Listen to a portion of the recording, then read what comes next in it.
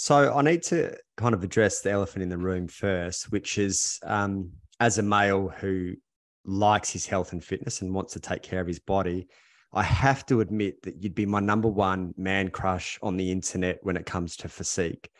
Do you get that a lot? And do you get it more from men or women? Oh, definitely more for men. How to quantify it? I don't know if it's a lot. It's enough to pay attention to, and it's got its pros and cons. Let's put it that way.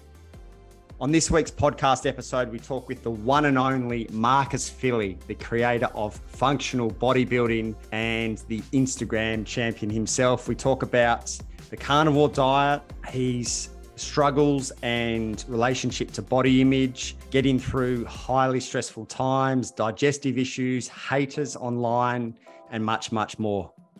Enjoy the episode. Ladies and gentlemen, welcome to the Momentum Lifestyle Podcast by myself, Blake Worrell-Thompson. And me, Genoa Van Keekum. Momentum is a men's well-being and performance community dedicated to helping men be better. Each week, we deep dive with your favorite thought leaders and experts from around the world to get their insights to help you be better. Enjoy the episode. Now, guys, before we get started on this week's podcast, I want to talk to you about our Momentum Mastermind. The Mastermind is our 12-month program for men who want to surround themselves with other committed men, all with similar interests, values, and goals. Whether you're looking to build or grow a profitable lifestyle business, develop financial freedom, get in the best shape of your life, or create an intimate and epic relationship, the Mastermind is perfect for those who are looking to have it all. We know that to create these results and this kind of lifestyle on your own can be super challenging. So join now for your free 30-day trial. Simply visit our website, www.themomentumlifestyle.com.au. Up the top, you'll see a section for programs. Click on the programs, you'll see our mastermind, and you can sign up there now for your free 30-day trial valued at $1,000. We look forward to seeing you part of the mastermind. Marcus Filly, welcome to the podcast. Well, thank you for having me, Blake. Mate, looking forward to chatting all things health, fitness, moving, even life as a functional bodybuilder with a family, which would no doubt throw a few curveballs in there. But before we get started on all that, can you give the guys a 60 to 90 second spiel on who you are and what's got you to where you are today? Yeah, sure. I see myself as a lifelong learner of fitness and health and wellness. Got my start moving with purpose when I was like 8 or 9 years old, training as a young kid, hit the gym at 13 and never looked back. Along the way, competed in some high level sports, soccer, golf, and then CrossFit. Got my start in coaching people officially for pay about 13 years ago. And that was about a year after or 2 years after I left a career in medicine or education in medicine. So traditional allopathic medical school. So I'm sort of somebody who's been just trying to peel back layers of health and fitness for a long time, chose a number of different paths along the way, got lots of experience myself in coaching. And my goal is to just keep sharing that with people. And if they find value in it, then we can keep a business alive. So I need to kind of address the elephant in the room first, which is as a male who likes his health and fitness and wants to take care of his body, I have to admit that you'd be my number one man crush on the internet when it comes to physique. Do you get that a lot? And do you get it more from men or women? Oh, definitely more for men. How to quantify it? I don't know if it's a lot. It's enough to pay attention to, and it's got its pros and cons. Let's put it that way. I'm fascinated in the pros and cons. I didn't expect to go here, but Sure. what are the pros and cons of the attention that you get around your physique? It starts with, why do I have this physique to begin with? And what has been my attachment or my focus on it for and what period of time in my life? That's sort of that's pros and cons attached to that. So, I mean, I first really I was aware of my physicality and how I looked and projected to the world, even as a teenager.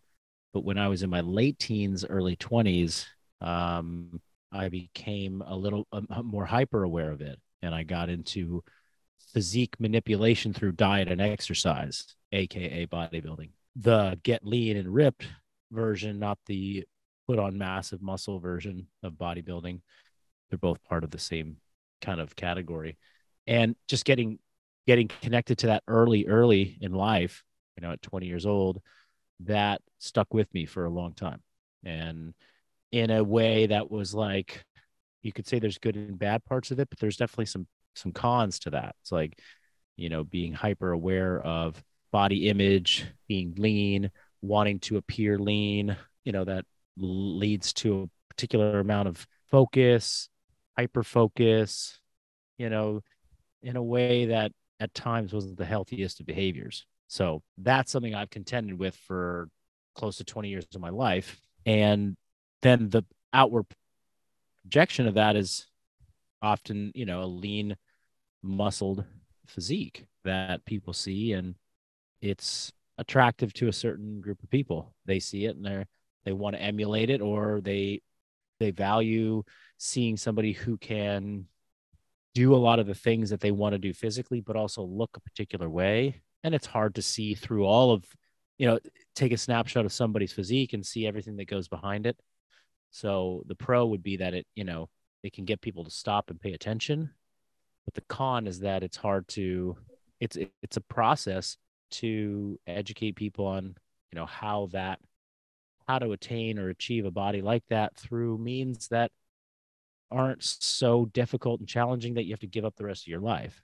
And then I guess one more piece to that is in the last maybe 3 to 5 years, there's been a growth or a rise in the amount of conversations around PED use, performance enhancing drugs.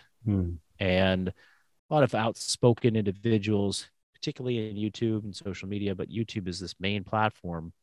A lot of people are talking about the use or abuse or just maintenance doses of hormone replacement and other PEDs, to the point where I feel like it's normalized using hormone replacement or drugs. Not just, and I'm not talking about people who have they were suffering from the consequences of low hormone status and got doctor's prescriptions for them, and they use TRT or HRT or something like that to get back to baseline, but that it's sort of gotten into the fitness industry where it's like, so-and-so's on TRT, or this person's on TRT.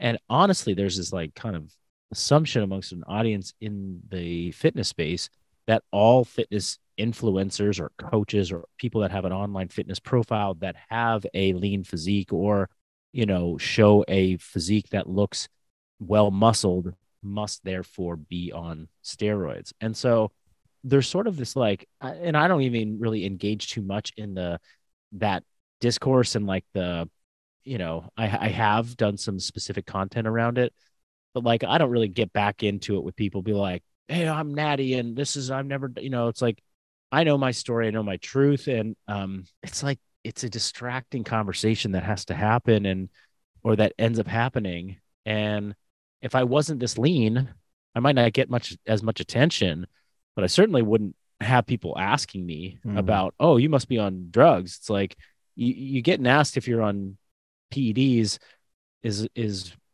like, it's a sign that you're doing something with your training, your nutrition, your physique, your body composition that appears unattainable. And so it's a conversation starter, but it's also a distraction sometimes. And so that's again, pros and cons, mixed in and intertwined. So I covered a lot, but I'll pause now and let you follow up. How does that sit with you, that approach, and again, without knowing your history, but the way that you just spoke of it, how does that sit with you and potentially other natural people? And again, similar to kind of what you said, you can get caught in the noise and make a big deal of it, or you can just continue to kind of show up, as pure and authentic as you can be. But what's the general feeling for you, who obviously dedicates a big portion of their life to really, doing it one way, and then to be criticized or critiqued or questioned? How does that kind of sit with you as you kind of navigate, a big business and big brand that you've got? There's two things that come to mind. Number one was a perspective that I got from Ben Patrick, who's he's a pretty influential coach out there who has a Instagram, a social media handle, Knees Over Toes guy. A lot of people know him. He's got notoriety through the quality of his work, but also just the person he is. And yeah, it kind of went viral the last few years. But I've spoken to Ben about it, and he kind of painted this picture, which was super clear to me. He's like, well, for every one person that has something bad to say that you engage with, no matter how long that takes to engage with that person, and it might not go anywhere, and you may not resolve any of their, claims or issues, that's time spent that could have been spent talking to somebody who supports you a lot, or one of your many fans and program followers and clients, or your wife or your kids. So engaging with people, the haters, is not only and most often a waste of time, just the pure exchange of time for what you might get out of it. It's a direct removal of opportunity with somebody who loves you and cares and or a prospective customer. So I always think about that when I'm like, oh, I want to say something back to this person, or I want to, and that's not to say that I don't engage at all, because I think there are opportunities that present themselves when there are accusations or false accusations, or, somebody says something where, one, in addressing it, I can inform the people who are my supporters, right? Because they're going to read the comment. Two, oftentimes people have negative things to say. They're not drug allegations or PED allegations, something like that, but they're, hey, like what you said here contradicts something you said before. What the heck is that about? They're angry. And maybe it's like going to force me to look at myself and be like, okay, am I contradicting myself? Am I not staying in alignment with my message and my values? And, periodically somebody's got a point, and I have to maybe admit something, or, provide more context, or say, hey, you know what? You're right. Like, and I've evolved and I've learned and I've grown, and this is my stance now. And a year ago when I did this, like, this is right. And a good example of that recently is about a year ago at this time, I was heavily engaged and experimenting with a very strict animal-based diet, defined by Paul Saladino, Carnivore MD. Carnivore, yeah. It was essentially meat and organs, raw dairy and fruit, and then that's it. Like, so no vegetables. But if you look at like the fruit world, something like a zucchini or a cucumber is actually a fruit. So there's some squashes or, vegetable type foods that kind of fall in. So I was just like, I followed it to the T. And as I do with everything, when I like to showcase my lifestyle, I like to show my food, I like to show my training. And when I want to learn something and explore something and experiment with something, like, I go all in. So if I'm going to be doing this for 6 months, do I take 6 months off of showing anything that I've had for breakfast, lunch, and dinners while I'm, low key kind of exploring a new concept and seeing what benefits to gather from it? My answer is no. Like, I'm not going to just stop posting. So I'm going to post some stuff. And you've got the people that are really triggered by Paul or Liver King, or people who eat, organs, or people who follow a carnivore-ish diet. And I think I was kind of getting lumped into that group by a few people. They've seen, like, in the past 3 or 4 months, I've kind of shifted back to a way of eating that's like a lot more carbohydrate rich, a lot more vegetables, a lot more grains. And they want to say, like, well, look at you just flip-flopping all that nonsense that you were spewing about, animal-based dieting, and you were like misleading people, and you were doing this and that. And, I had to kind of take a step back and be like, okay, what is the message that I put out there? And what was I trying to achieve in this process? What was I trying to learn? And ultimately, what is the same now as it was a year ago? And what is different? And why did I even go through that process? So in my heart of heart, I don't feel like I was trying to deceive anybody. I feel like there were a lot of merits to that approach. There are a lot of things about it that I still consider important to this day. And there are things that just didn't work as I found myself further and further into it, trying to train and perform the way I like to train and perform. So I made a pivot. And that's the kind of like hater feedback that has it's slightly misguided, or it's a little bit off base, but it's not completely unfounded in some truth. So I have to look at that and look at myself and then evaluate it and be like, okay, well, how do I share a message that helps people understand the context that that was in and where I'm at today? And ultimately, I think those types of hater feedback really elevate the conversation. And that's why I don't want to like ignore all of it, because there's some merit to it. I'm interested to know how you, as someone who is obviously super dialed in, both from a training and nutrition point of view, how did you find that personally for you? And, you know, I'm sure different people find these type of diets, if that's the right word, albeit it's questionable, challenging, and there's pros and cons. And as someone who's super dialed in, there's a difference between a lot of people who are kind of half the carnivore diet, and someone like yourself who, you know, as you said, went all in. How did you feel when you went all in on that from both a training and a nutrition point of view? Specifically that diet? Yeah, that one. Yeah. Well, let's see. There's a couple things, and I mean, there's multiple variables that kind of got intertwined during that process for me. So, number one, I have had a history of, and at different times in my life, of like digestive distress and issues. So they date back to kind of the first period of time in my life where I encountered this was sort of around the last year of my college and the couple of years I spent in medical school. I was under a lot of stress, both, you know, academic, but emotional and psychological stress. And it's very depressed at those periods of time in my life. That was more like purpose, drive, where I was headed in life, an injury that I had suffered. So like things that just compounded. And for this period of time in my life, I was somebody who was living off of, you know, the digestive health aisle at the supermarket. It was, you know, every form of fiber, laxative, enema, anything that could, like, I had every tool in my toolbox to be able to keep myself, you know, regular in my digestion, regular, poop on a schedule. And it was horrible. And it really, you know, anybody who's living that life, it's not awesome. It's not optimal. And I never got to the point where I was like, this is normal. That's fine. You know, I got all these pills and things I can take and it's all good. A lot of people do. They just are like, yeah, it's just part of life. I just take Metamucil every day, or I take these fiber tablets, or I have to take this, you know, laxative, or I got, you know, they're just like, it's whatever, you know? And I'm like, it's not quite right. So then at a couple other time points in my life, I've kind of had regressions around that. And it's always connected to like high stress times.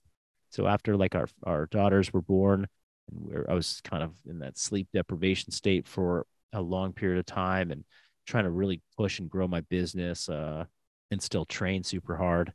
And I found myself kind of back in this like, oh my God, my digestion is like all out of whack again. So sensitive digestive system to stress, and then learning over the years, some foods work well and some foods don't work well. So I really got connected to this message about like, well, hey, you know, these plant foods, you know, might not be like, they have a lot of defense chemicals in them, and there's a lot of things about them that are trying to not get eaten and digested and used for fuel. And those things might be impacting your digestion. So from that perspective, it allowed me to sort of really answer some questions about, in a way, do like an elimination diet and start to look at how foods made my digestion feel. And for years, especially when I was younger, it was always like, oh, well, this protein that you're eating, you know, that's why you're gassy, and that's why you got these issues. And, you know, I think protein gets a bad rap in the bodybuilding community as like the thing that makes everyone so bloated and gassy. And it's like, nah, I think it's all the, you know, fiber bars that you're eating, and the, you know, these potential like low carb, keto kind of things that you're like pumping in artificial stuff, and likely like these big boluses of, carbs, maybe not coming from, maybe along with like a lot of plant-based sources, all that could be impacting digestion. So my digestion improved to a certain degree, and I was able to identify foods that really worked well for me. I also was really happy to be looking at my protein and fat consumption from a wider variety of sources. So getting into organ meats, looking at animal fats, to supplement my diet with, as opposed to just my standard avocado oil, olive oils, coconut oils that I had done, in the past. And that was, eye-opening and sort of just a way to get more variation into my diet that I appreciated.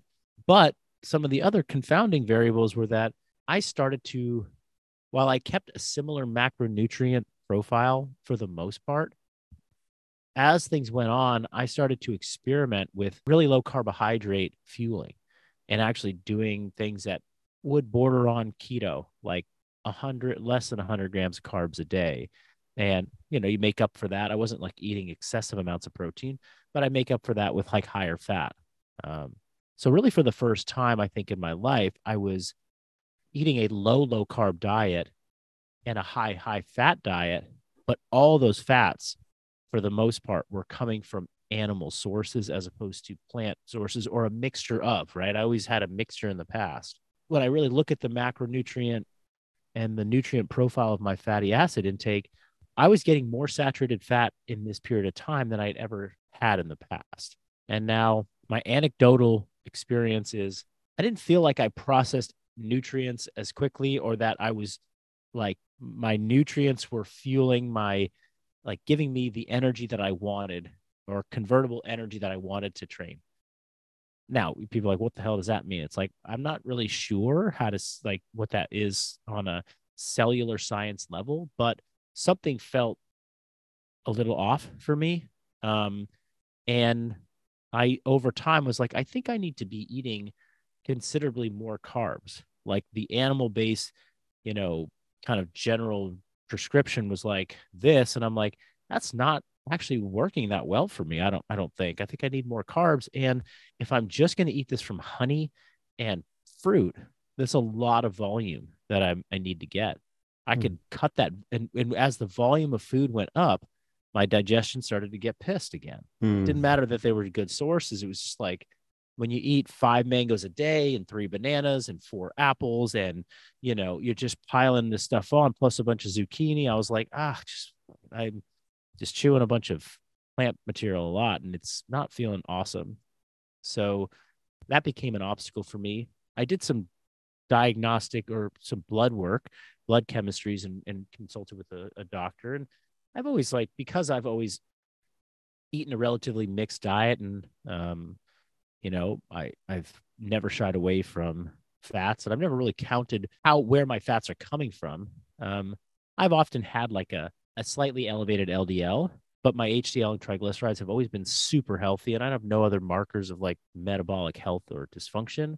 My LDL like doubled, or almost more than doubled. Again, there's a lot of like conflicting information and argument amongst some clinicians and some doctors, and Paul Saladino, for example, where it's like, hey, elevated LDL is actually it's not bad. There might be some reason why that's good. And in particular, if all these other markers are really healthy. But as somebody who's just been around the health and wellness scene for a long time, it's hard for me to see my LDL go from 120, which is borderline a little high, to 300. I was like, oh, that's really fucking high. Most clinicians would just be like, whoa, let's put you on Lipitor, And so that alone, if I was feeling like this is the greatest I felt in my life, I went from feeling like I was almost optimized to being like a superhero, I'd be like, whatever, like, this is great. Like, I'm not going to let that stop me from feeling my best. But I was not feeling, I wasn't feeling bad, but I wasn't feeling radically different than I was 6 months prior to that. There were a couple elements of it that I was like, oh, this feels like something I want to take away, but I want to start to transition back to something different and see if I can just through, diet and whatever, make some manipulations, see if my blood chemistries will adjust. And lo and behold, 6 months later, they did. I really all I implemented was I'm going to try and get the RDA around the RDA plus a little bit of fiber every day. And I'm going to make sure I don't go over 50 grams of saturated fat per day, which is still a pretty high amount for most people. It's above the RDA. And I'm still eating, 100 to 150 grams of fat a day. So I'm not like going low fat suddenly. And that plus like introducing, I'm getting more carbs now and just kind of went back to like more of a balanced macronutrient split. Things normalized and I've felt quite good. And more recently, I've taken some of those macronutrients a little bit to the extreme, and I've bumped my carbohydrates up even more and kept my fat at like a very good maintenance level.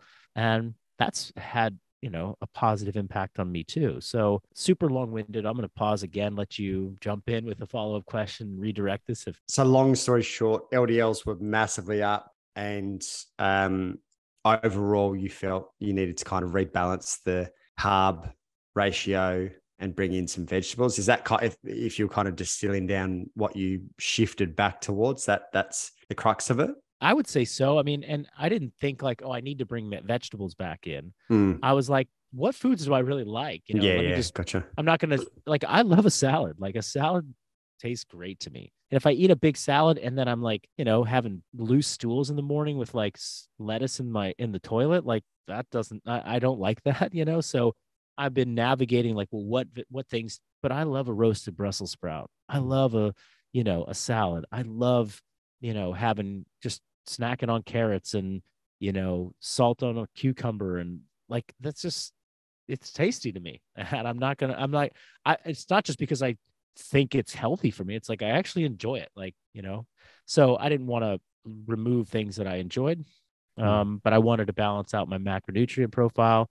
And I wanted to see if I could, I was eating exclusively basically ruminant animal meat. I wasn't eating any chicken or any fish or really anything outside of just like mostly beef, but some wild game.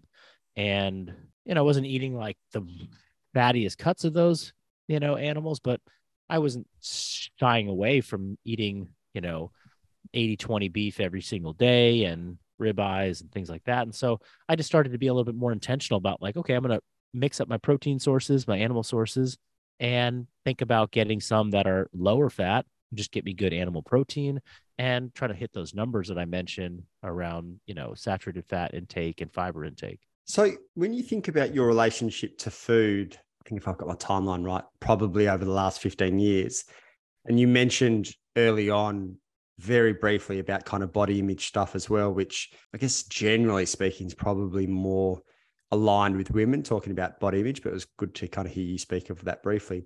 How would you describe your relationship with food over the last 15 years in terms of obviously the education, the preparation, your own, I guess, image around food, but how has that evolved for you over the last kind of 10 to 15 years? My experimental nature of things is always, I'm going to trial something and really push it the extreme in an effort to optimize or be the best or just learn as much as I can. So, and I'll push it until something breaks, basically, which I did with dieting in college to get really, really lean. Like I went to the extreme. I was calorie deficit, training hard, super low body fat percentage, kept dieting, kept doing the same thing, never really took a break, got an injury, burned out. Okay. Well, then I learned something from that. Then kind of the next evolution was, all right, it was like I went through that all or nothing phase where I was super lean and then I rebounded and I was for me, I felt over fat. I felt overweight for, 2 years. I was struggling with that for 2 years. I was like, well, how do I overcome this? Well, I got to redirect my focus. I got connected with some people that got me thinking about food for health. It was like, well, eating non-fat everything and eating, super high protein and a bunch of processed carbs, like it might get you super shredded, but it might not be the healthiest, most wholesome diet. And what's that look like? So taking people to, help me understand what health looks like through food from a perspective that like was taught by Paul Chek and some like really forward thinking individuals 20 years ago. So that was the next phase of kind of learning through food. But once you learn what health food is, even if it's truly like these are healthy foods and this is a healthy approach, but you have no quantity metric to it, you can still overeat and you can still arrive at a body that you're dissatisfied with. So I found that was like, okay, I'm eating good foods. I'm nourishing myself super well. My performance is improving. I'm getting super strong again. I'm overcoming my injuries. I can do everything I want to do, but I'm heavier than I want to be. I'm soft. I don't like that. I don't want to be that way. Okay, then I go back into what can I take from that and then apply some of my principles and experience of quantity control to try and achieve a level of leanness that I once liked. And so now I'm doing that on top of maybe better food choices than I did back in college. But if you push that too far, even with healthy foods, you can't diet forever and you can't be super lean forever. So then, all right, what happens next? This is where I hit kind of a low point in my mid-20s of like, wow, I'm still kind of stuck in this body image, rut where I just only want to see myself a certain way. And it forces me down this path of kind of restrict, restrict, restrict. This is when I found CrossFit. And when CrossFit came into my life, the focus became more on, well, eat quality foods and perform, get better. That you can't do that on low cal. You got to eat food and you got to recover. You got to eat carbs. You got to, I had to relearn what it meant to eat to perform. And CrossFit was beautiful because it was like the first time where I could kind of just focus on eating enough, eating good foods, but I was training so damn much. Like my training intensity and volume was so high that I kind of kept a physique that was like pretty, I was really happy with without having to really count anything. So I just was like, oh, for X number of years, I'm just going to let go of counting quantity. But, I was accounting for quantity through my energy output, right? I was just like, it's like those super lean athletes that just eat like crap food. And you're just like, how do you stay so jacked? It's like, well, they're just burning a lot of calories. Like, and so I was eating quality foods, a lot of it, not counting how many calories I was eating, but I was just out training it almost like on a consistent basis where every fourth or fifth day I needed like a cheat meal just to keep, enough calories in. Right. And that was a very unique place to be, a place that most people are never in. They're not in that. Like, I need a refeed day every fifth day. It's like refeed days are not for the gen pop. Like, you don't need refeed days. It's for people who are really pushing performance hard and training a lot or dieting too aggressively. So I don't know if that answers your question, but that's been some of the journey and how I've like related to food at different times and learned things. And then it set me down a path of exploration. And then I educate myself, give myself experience, and then, okay, I upgrade what I know so that I can teach people and have a more balanced experience going forward. You seem, kind of reading between the lines with your work and your posts and I guess how you position yourself, someone who thinks beyond the four walls of the gym a lot as well in terms of nutrition and training. From a mindset point of view, you've mentioned it now a couple of times, your body image. And as someone who is regarded as probably one of the best physiques in the world, how do you deal with that mentally? In terms of, if you looked at the way that you treated your body in your 20s and now much later in your life, is there a good sense of pressure? Do you feel overwhelmed at times? Are you really, tough on yourself from a critique point of view? How would you describe your relationship with your own physique and sense of self and body?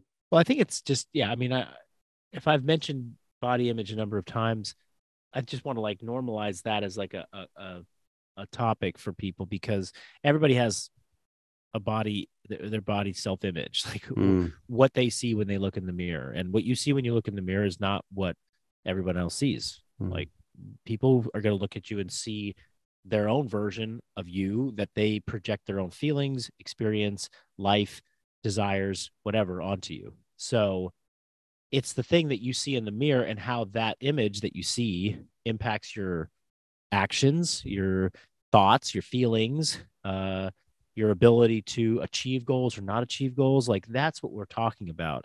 And some people have their image of themselves just generally positively impacts all those things. Some people, the image that they see in the mirror generally is at odds with all of the things that they want out of a positive relationship in their life. It makes relationships hard for them. It makes dieting hard for them. It makes going to the gym hard. It makes feeling empowered by successes hard. They lose weight and they look in the mirror and they don't feel good about it. They feel undeserving. There's all kinds of, there's a whole spectrum of what people see and how it impacts their actual life experience. I talk about body image because I've had enough experiences over the past 15, 20 years where what I see in the mirror has a negative outcome in my life, or it has an outcome that later on I look back and be like, oh, that wasn't so awesome. That wasn't healthy. It didn't feel good. And I could say that there are the periods of time where it's a very healthy relationship and a positive relationship is, those are the times in my life that I want to replicate more of, right?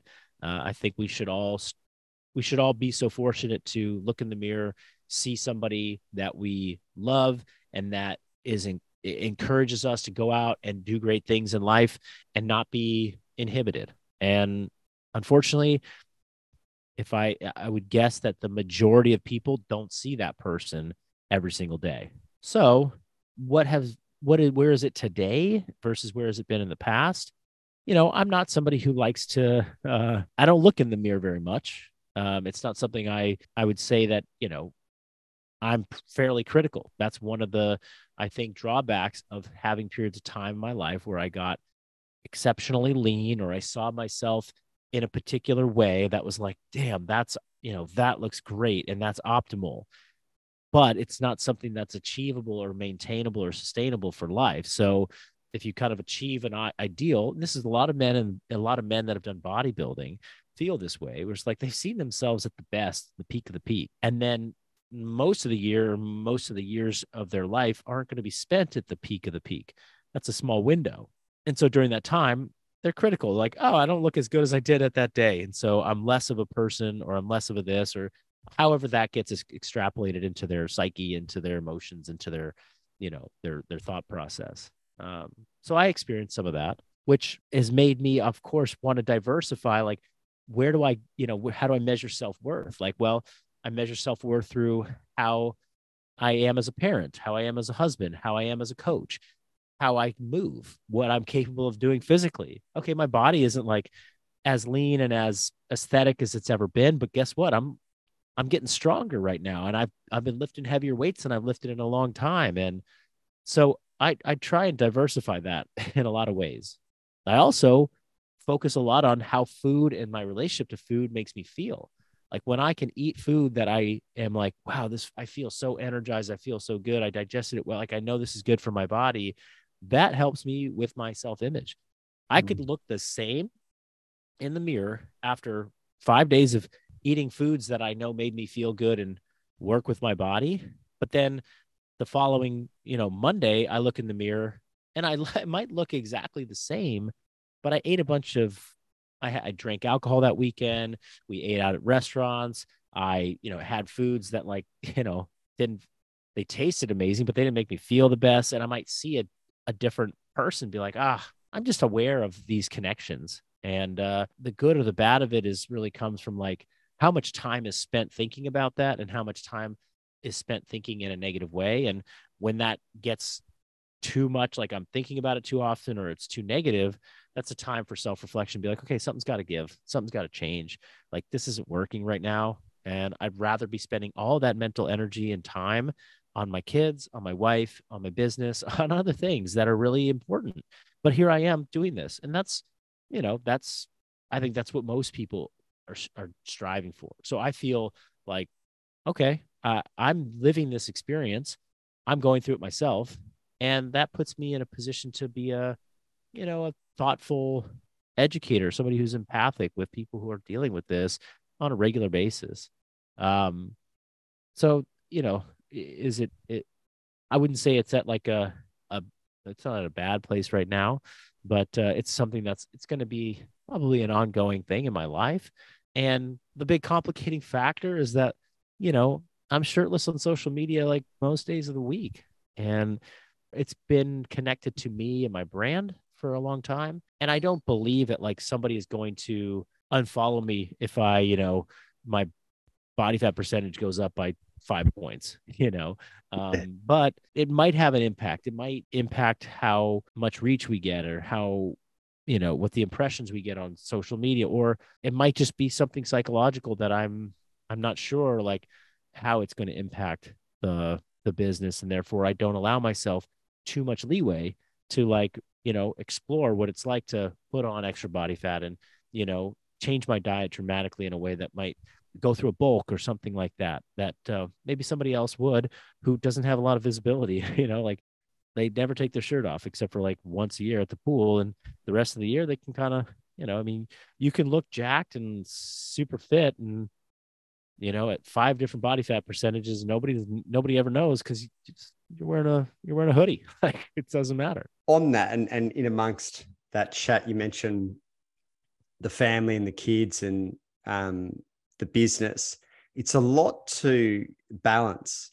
What does a week for you look like? And obviously, as you mentioned, your social media, you're showing up there every day, and no doubt, you kind of potentially batch videos and things like that. But what does a week in your life look like now with, kids and family and running a very successful online business and your training and nutrition? What are the kind of ins and outs of your kind of Monday to Sunday? Monday through Friday is, it's the days to get work done. The kids are in school, it's preschool and kindergarten, so they're young, but they're, we're paying to have them, or they're in public school. They're in they're being cared for a certain number of hours every week. So those hours, we take advantage of them.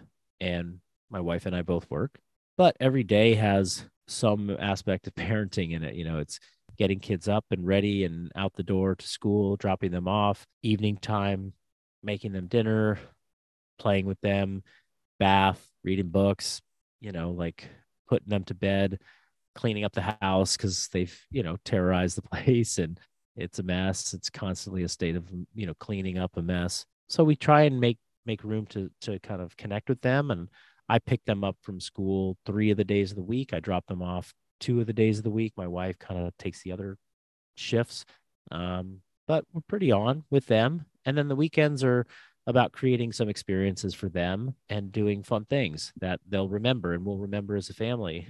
My wife and I make time to train on the weekends together with friends. And so we will carve that time out, and most of the rest of the time is with them.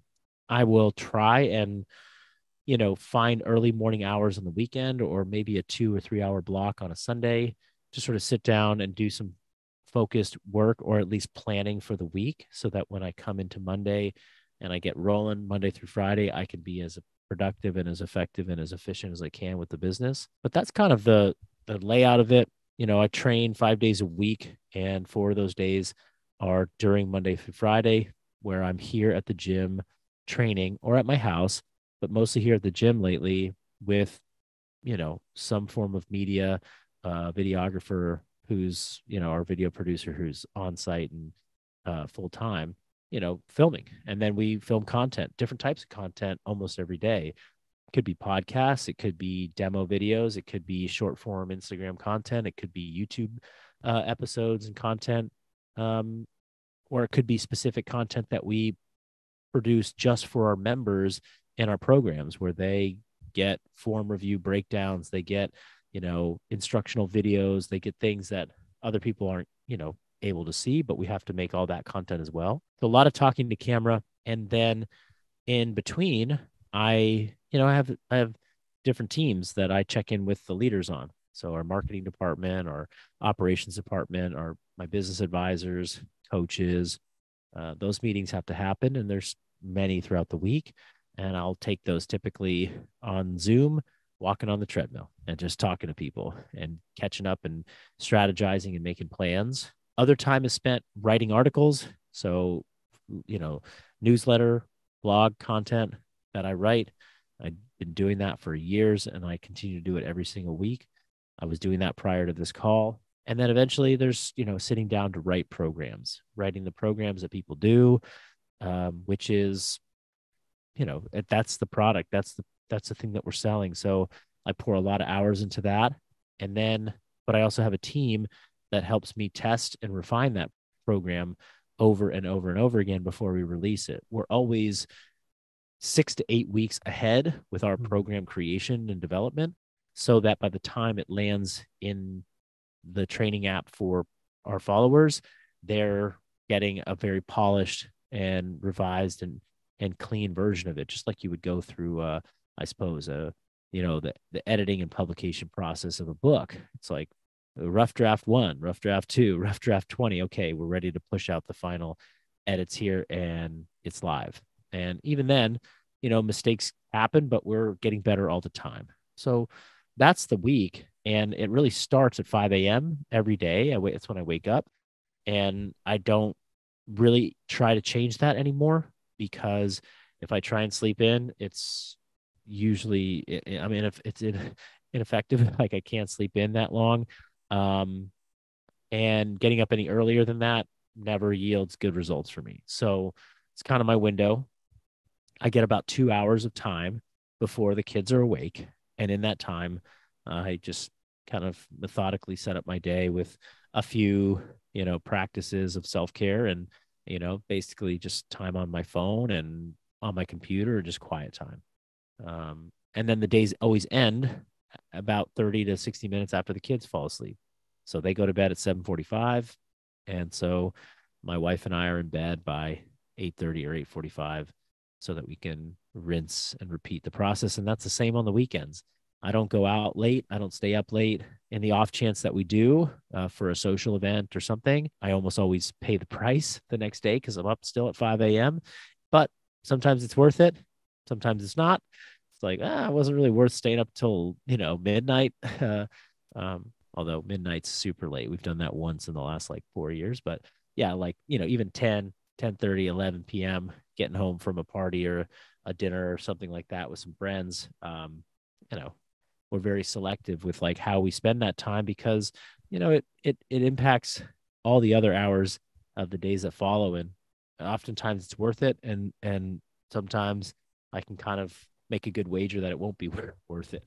That's pretty much Monday to Sunday. And, outside of an occasional trip here or there, either for work or for a family vacation, it doesn't change really. Mate, there's so much I could talk to you about. I know you got to shoot off as well, but appreciate you taking the time to jump on, and good to kind of chat with you and get insight into the man behind the profile. For those that want to explore you, the work that you do, where's the best spot for them to find you? Well, of course, people can find me at Marcus Philly on all the social platforms. We're on pretty much all of them.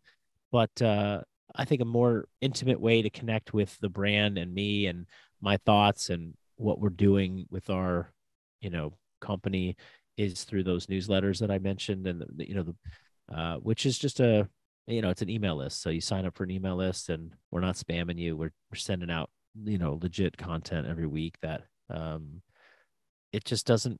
It's the stuff that doesn't get the views and the likes and the clicks on social media, because those algorithms have changed so much.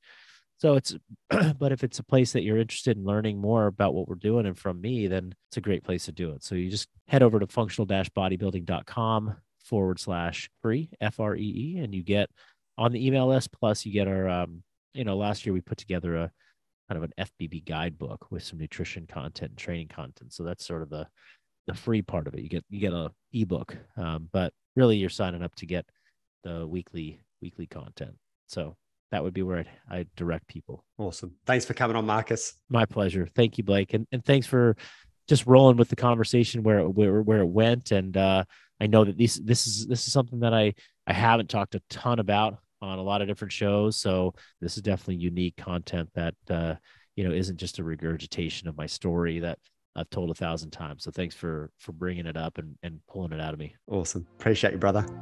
You bet.